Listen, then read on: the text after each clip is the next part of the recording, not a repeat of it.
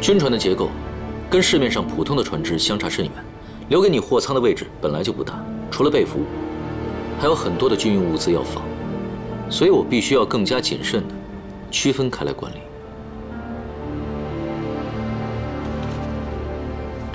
虽然我在生意上做得不如你，但这次货物的运输必须要全部听从我的要求，希望你可以配合。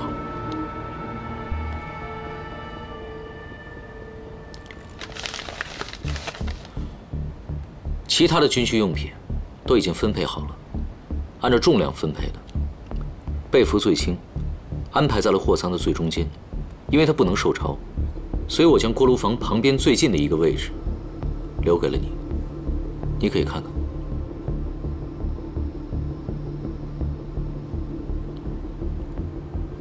我现在的任务就是要护送军船安全的离港，只要3、4个小时，我就可以让它离开香岛了。 明天晚上整点敲响之前，这个麻烦就算解决了。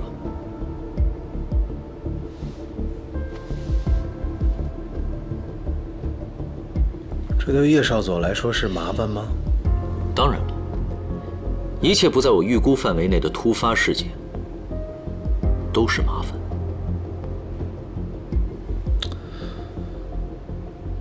那看来叶少佐以后可能少不了这些麻烦了。 没关系，兵来将挡，水来土掩。我相信，没有过不去的坎儿。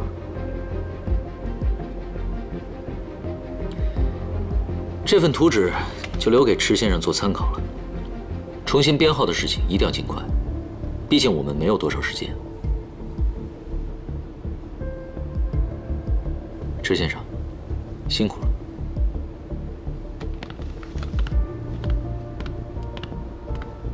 叶少佐，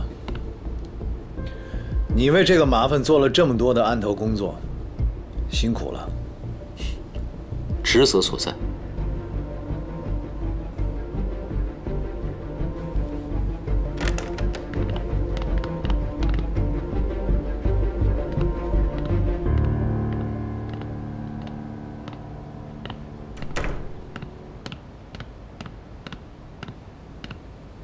他要来找什么麻烦？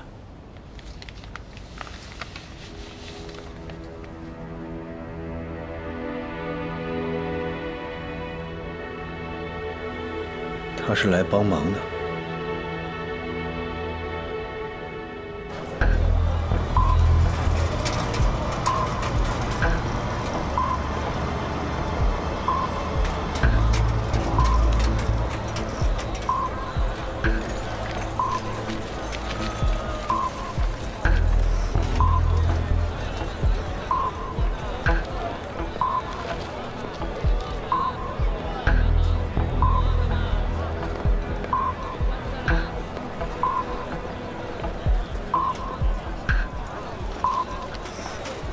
叶冲的提示太明显了，而池诚觉得自己仿佛已经开始习惯他的这种提示。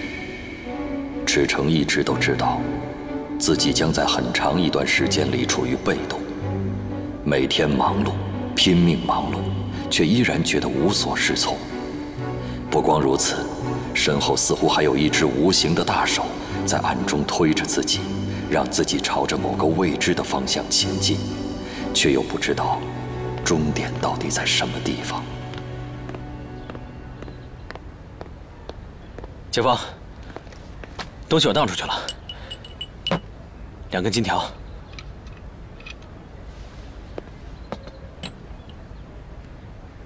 你在哪家当铺当的？元记典当行啊。是不是我当少了？我给你那个东西根本就值不了这么多钱。啊？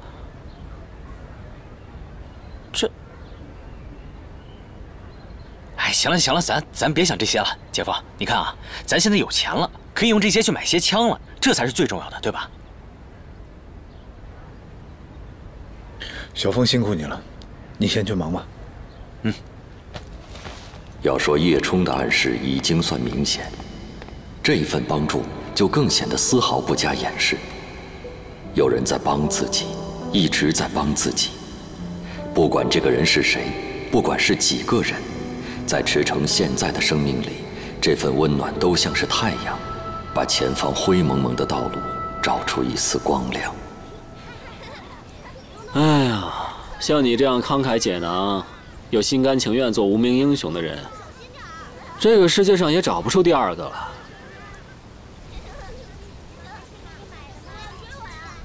听说这玩意儿还是当年慈禧太后玩过的。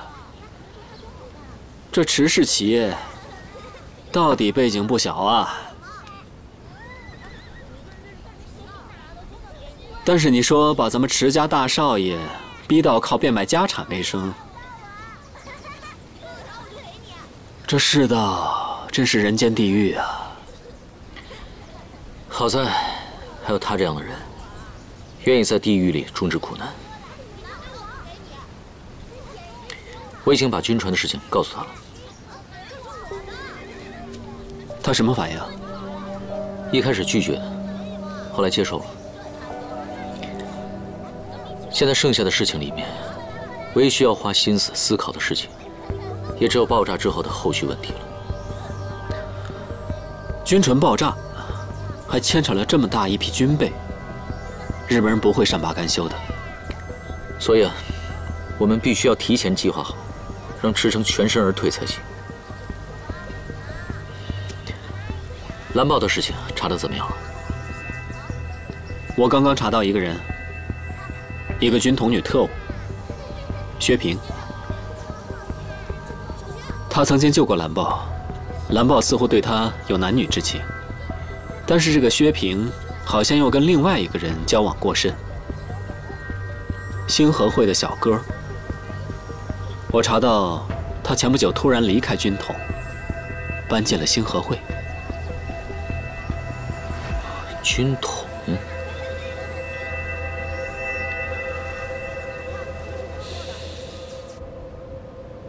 您是说，有人在背后帮助我们？说不清，我就是觉得这一切不只是巧合。少爷，你是不是还在想，日本人当中我们的那位同志啊？可是关于那个人，我们不是讨论过了吗？是啊，而且还分析了很多。你知道吗？直觉总在把我拉向叶冲，可是这个叶冲又一次次证明我的直觉是错误的。我现在开始混乱了。少爷，别想了。现在能有办法解决船运物资这个大难题，已经是非常万幸了。说的没有错。那些编号全做好了吗？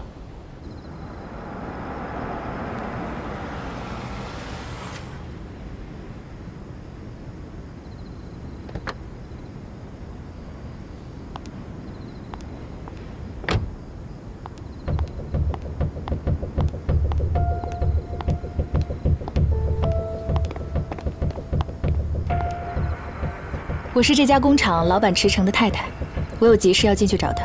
没有允许，任何人不准进入。我说了，我是池诚的太太。没听说这家老板有什么太太，不好意思，请你离开。我今天来是有关于生意上很重要的事情找他，出了任何差错你都担当不起。如果你不认识我，那就进去叫他出来接我。どうしてやれ。はい。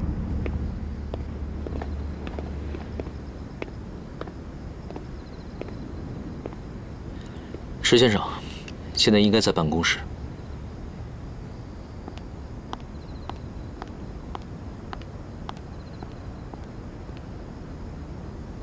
按照叶冲的要求，已经全部重新打包、重新编号了。那批特殊处理的货，靳会长，我找你。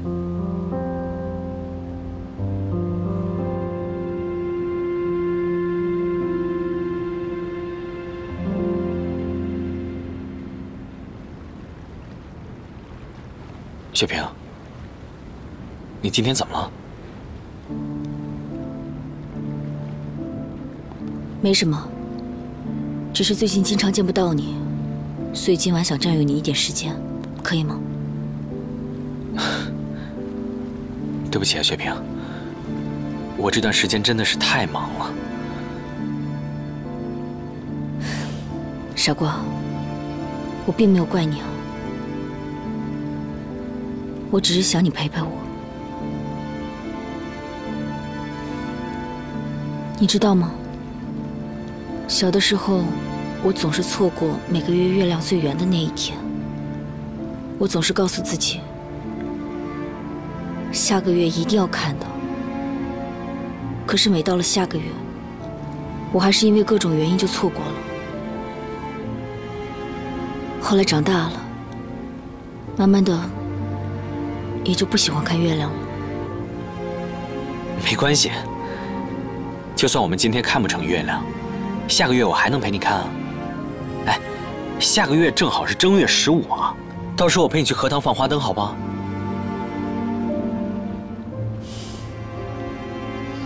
之前我在军统过尽了不近人情的日子，我常常在想，我是不是回不去了？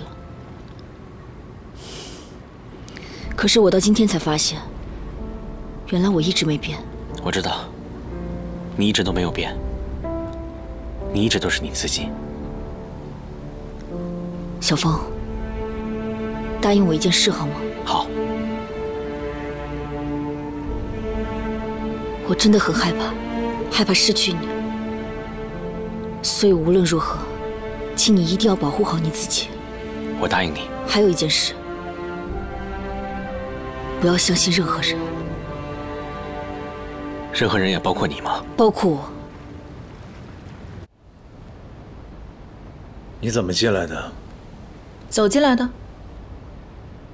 外面都是日本兵，你怎么走进来的？我刚好碰见叶冲了，他让我进来的。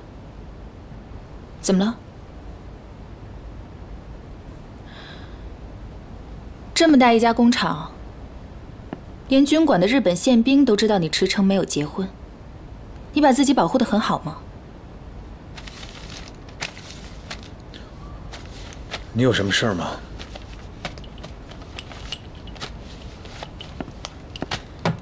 ？5根金条，算是我借你的，不收利息。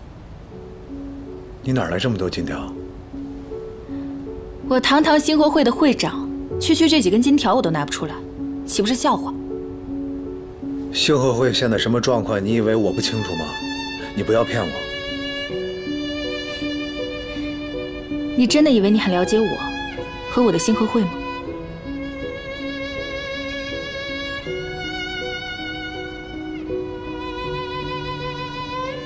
你和唐风每天为民族大业生死奔波，我一个江湖人士更不能坐视不理。这些金条，就算是我为民族大业的投资。虽然杯水车薪，但有总比没有强吧。好，那你答应了，我走了。静香。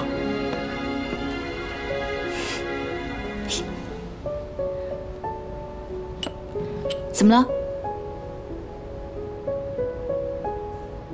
这些金条，就算是我管你借的，我一定会还给你的。还有就是，谢谢。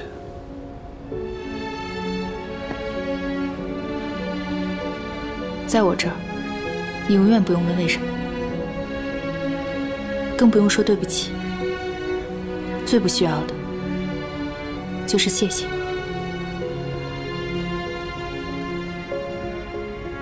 不过，今天这个谢谢我就收下了。以后要是有什么困难，记得一定要来找我。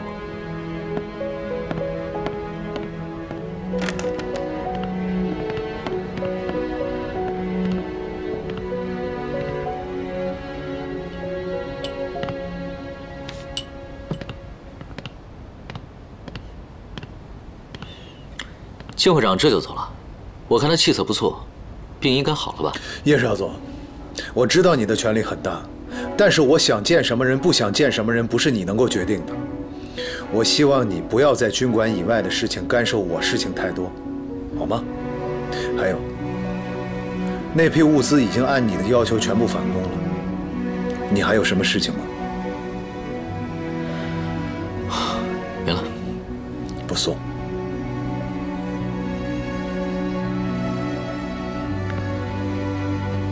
不送。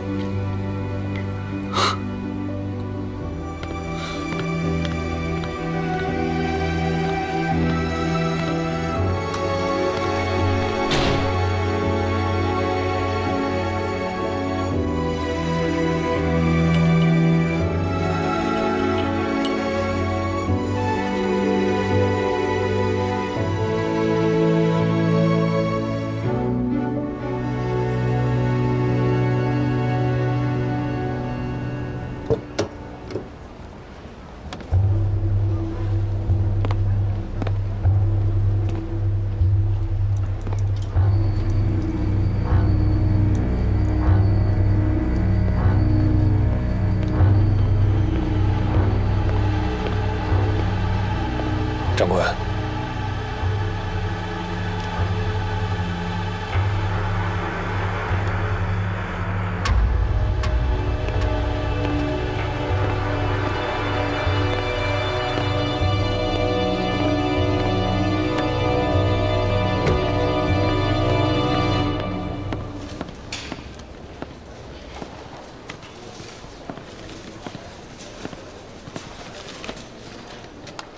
少佐、特に異常ありません。少佐、異常ありません。順調です。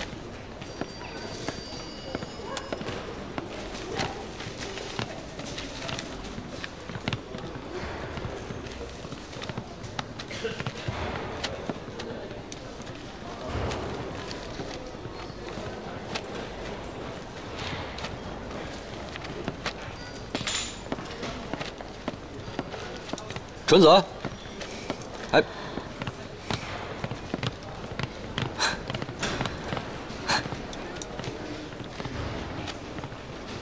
你来干什么？我知道你不愿意见我，我这次来找你，是求你帮助的。求我？我凭什么帮你？凭什么？凭因为我们是同事，是校友，也算是合作伙伴吧，所以想寻求你的帮助。宫本苍野，我不知道有没有人告诉过你，你胸前佩戴的这枚勋章，让你看起来更像一个跳梁小丑。既然佐藤将军这么看重你，你有什么解决不了的事情，直接去求他，不是更简单吗？何必来我这儿自取其辱？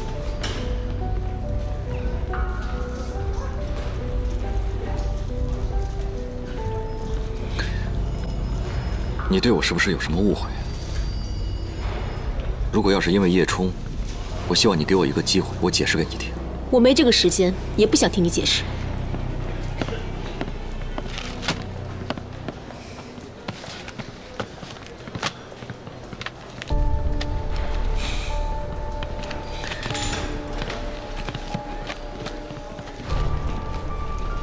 我针对的人从来都不是叶冲。叶少佐作为帝国的军人，因为一个中国的女人接二连三地发生判断性的失误，不管出于任何原因，我都不能让这件事情再继续下去。你也知道，这件事情一直在持续的恶化，所以我必须要找到何英的破绽。这是为了帝国，也是为了你。你知道我对你……停！如果你想说别的，我没兴趣。如果你今天来是为了跟我商量怎么能让何英离开叶冲身边，那我们可以继续聊。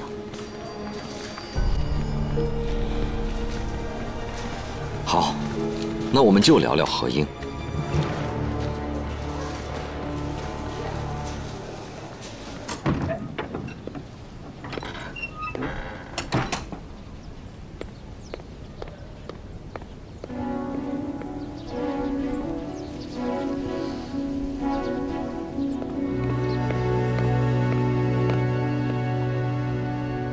姐夫，你要的所有白绫都在里面。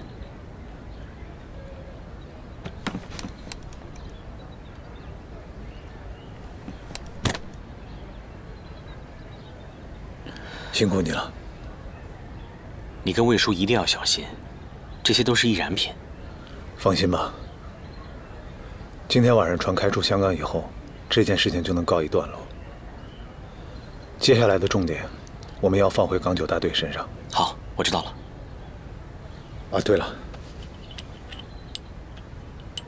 这些你拿着，加上之前卖玉的钱，应该能从黑市上把那批枪买回来了。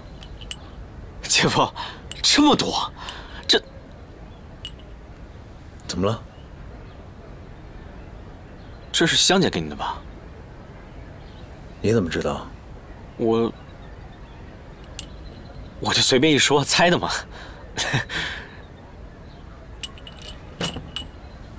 到底怎么回事？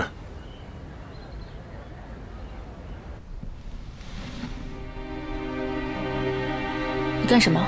这钱我不能要，我已经很对不起你了，我不能再这么欺负你。谁欺负谁了？你什么意思？这是什么钱？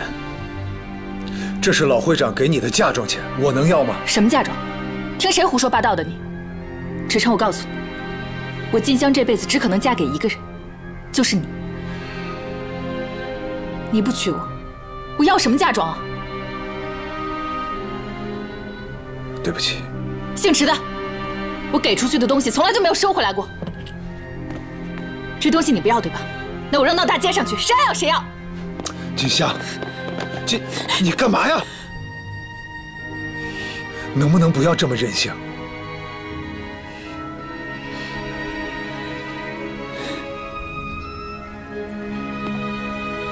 你知道吗？你不要，那才叫欺负人。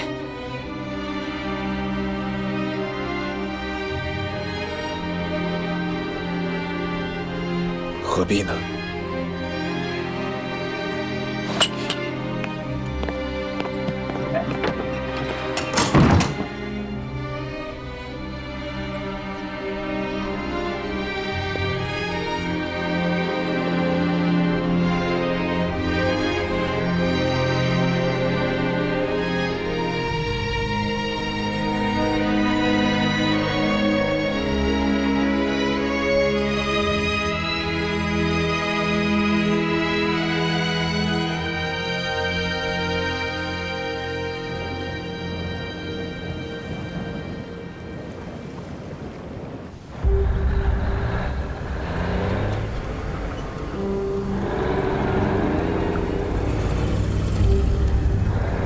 大家干活了。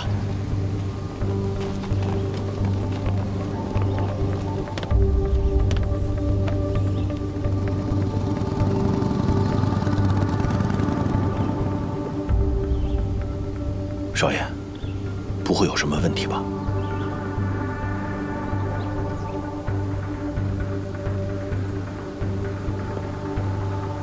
最坏的打算咱们都想过了，剩下的听天由命吧。老魏，一会儿我去趟星河会，把剩下的白绫都处理了。你去趟我办公室，把关于这段的时间文件也都处理了。好的。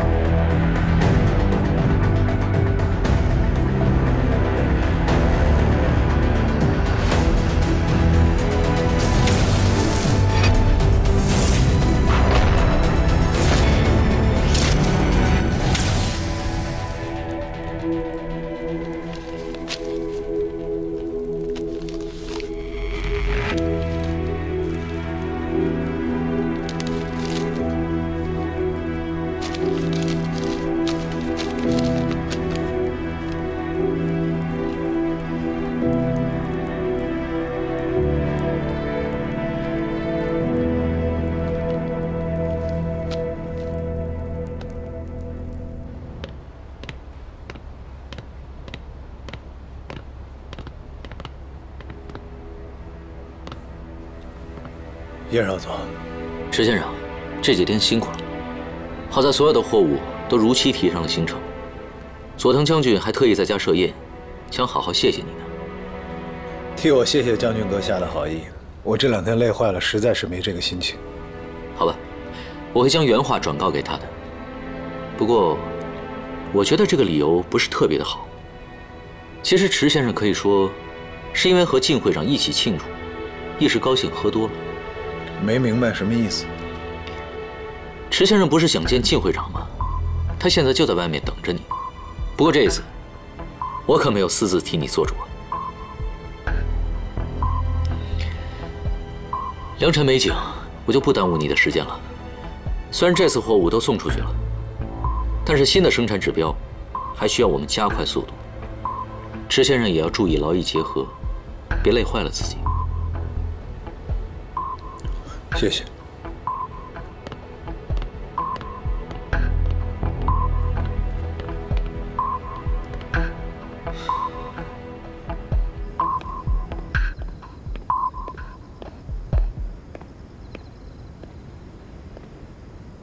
怎么了？我找你有事儿。什么事儿？跟我去个地方。去哪儿啊？你问那么多干嘛？我现在是你的债主，跟我走就是。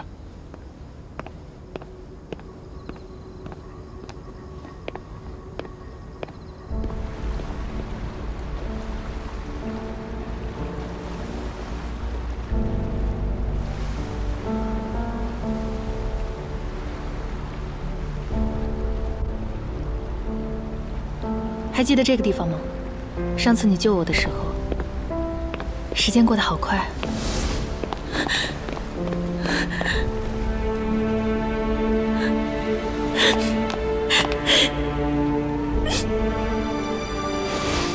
一下子就过去2年了。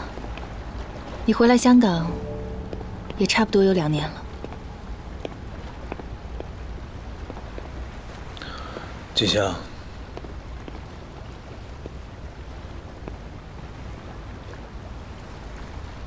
找我到底什么事情？没事儿啊。是不是没事儿？我不可以找你聊聊天啊？我真的有很多事儿。我知道你忙，我知道你有很多事情要处理。但是就今天，就现在，就一会儿的时间，我向你要，你能给吗？对不起。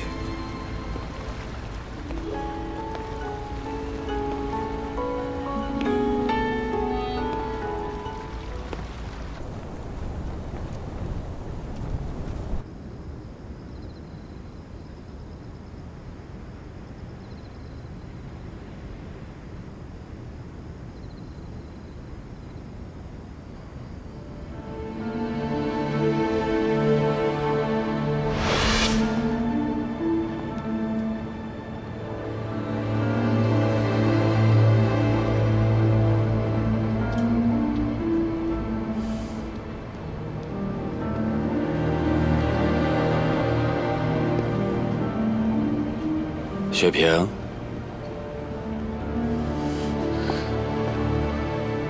老师，好久不见了。等人呢？不用解释。是不是我要不找你的话，你就打算一直在星河会这么沉沦下去啊？不是的，老师，我只是还没有新的发现，需要向您汇报。哦，那么，是不是你的眼睛看不见了，或者说是其他的原因，让你不敢面对你看见的那些东西啊？不是的，我是真的没有新的发现。是这样的，唐风每天早出晚归，我没有办法跟着他。可是他回来以后，也不愿意跟我透露工作上的事儿。那就是他也不信任你了。这样吧，你离开星河会。不是的，老师，我愿意离开，是吗？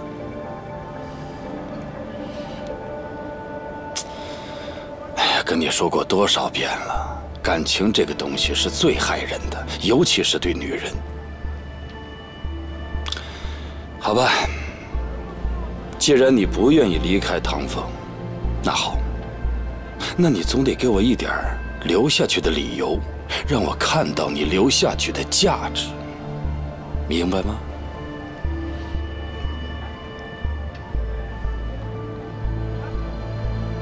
我知道了。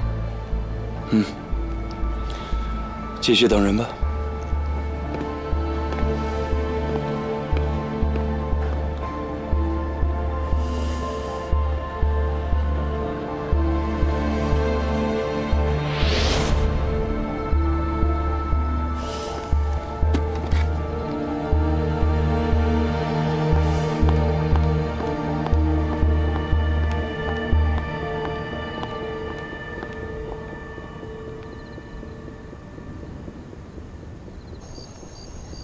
船已经离开香港了吧？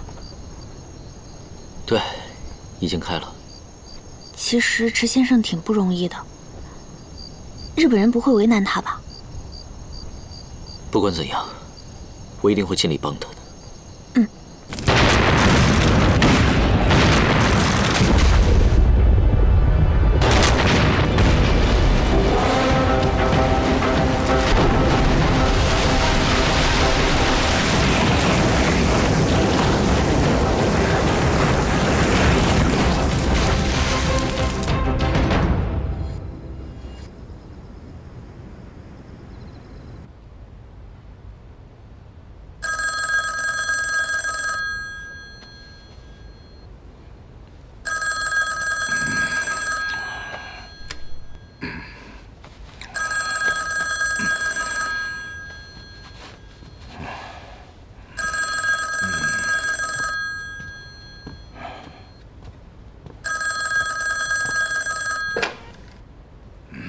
喂，什么？让宫本马上到我的办公室。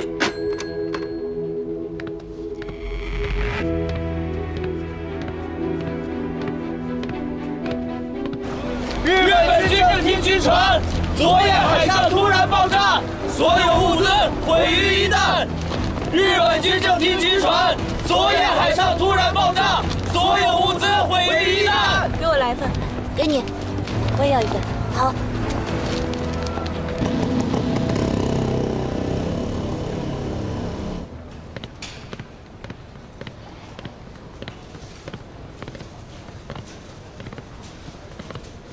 长官，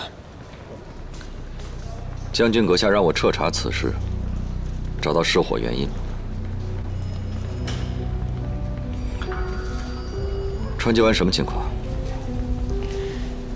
什么都没有剩下，全在爆炸中销毁了。其他随行的受伤人员问了吗？问了。深夜忽然爆炸，受伤的全是其他军船上的巡逻兵，他们什么都不知道。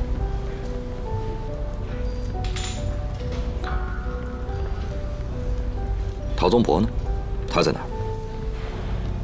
他一直没有联系过我们。你去找蓝豹，我要见陶宗博。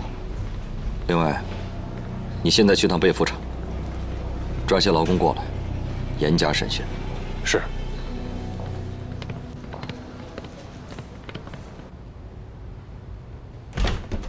小钟，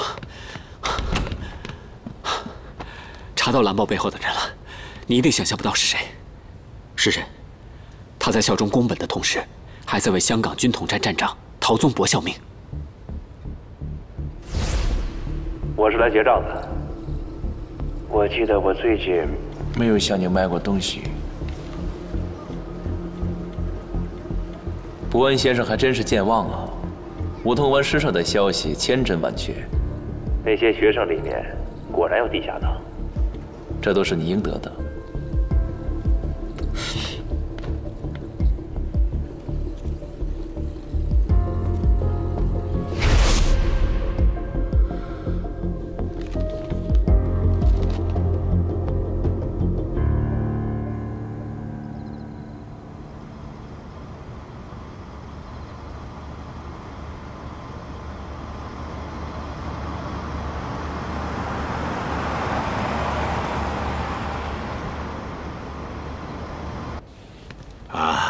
池先生，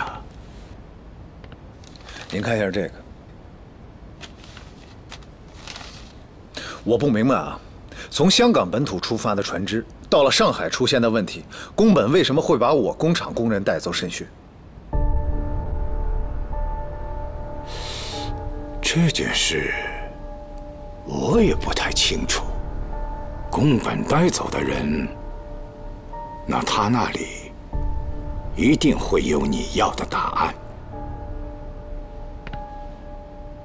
你很清楚，宫本对我还有我的工厂，心存着极大的偏见。我不相信他能够给我一个公正的答案。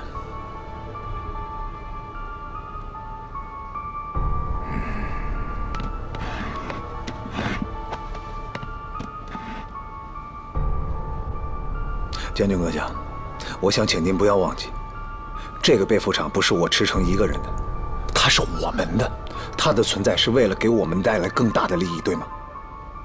宫本这个人，你了解，凡事都要斤斤计较。我想，这里边可能会有什么误会吧？误会？他现在就在审讯我工厂的工人，他们只不过是帝国的劳动者，我根本就不清楚这里面到底会有什么样的误会。池先生，稍安勿躁，稍安勿躁。其实你的工厂里边，真的需要那么多的人吗？我们的产区一直在超量，越来越多。你不觉得这个时候正是拆掉一些浪费的时候吗？不对，我跟您说，首先，我需要这么多人；其次，他们都是我千挑细选出来的。我还记得当初您跟我说过契约精神，这些契约就等于生效。我希望您按照我们之前说好的来办，不要有军管，不要有压迫，不要有死亡。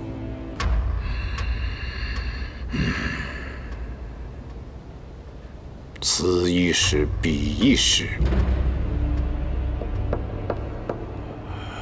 不过池先生，军船爆炸的事情无论如何是要有一个交代的。我有一个条件。什么条件？办完这件事，你我的账务往来一笔勾销，而且你我之间不存在任何的人情债，以后也不会有。这一点，我希望你明白。还有一点，你可能误会了。